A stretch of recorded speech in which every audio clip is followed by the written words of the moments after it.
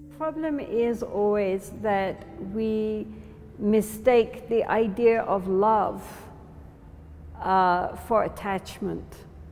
You know, we imagine that the grasping and clinging that we have for in our relationships shows that we love, whereas actually it is just attachment which causes pain, you know, because the more we grasp, the more we are afraid to lose.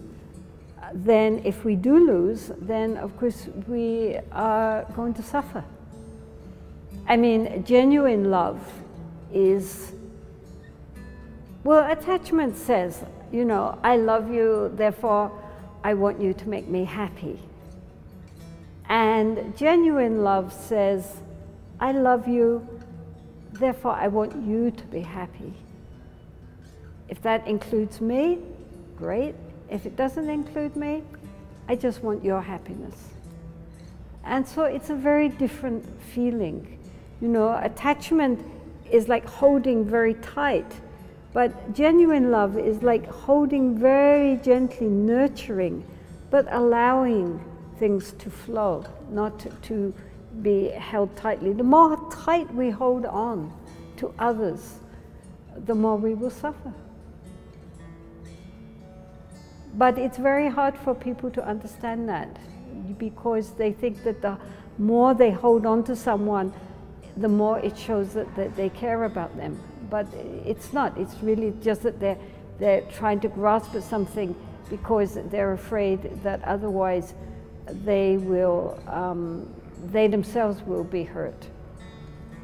Any kind of relationship which imagines that we can fulfill ourselves through another is bound to be very tricky. I mean, ideally, people should come together already feeling fulfilled within themselves and just therefore appreciating that in the other, rather than expecting the other to supply that sense of well-being which they don't feel on their own. Then there's a lot of problems. And also along with the projection, which comes with romance, where we project all our ideas, ideals and desires and romantic fantasies onto the other, which the other cannot possibly fulfill.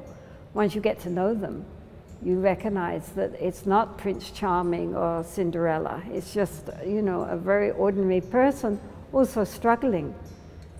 And unless one is able to see them to like them, as well as feel desire for them, and to also have loving kindness and compassion, then it's going to be a very difficult relationship.